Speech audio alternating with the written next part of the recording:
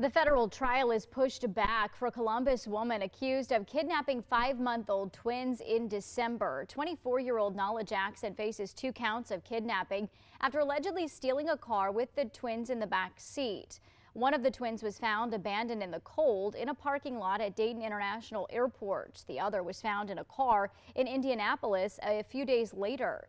Jackson's trial was set to begin Monday, but the judge granted her lawyers additional time to prepare. Her trial is now set to begin October 10th.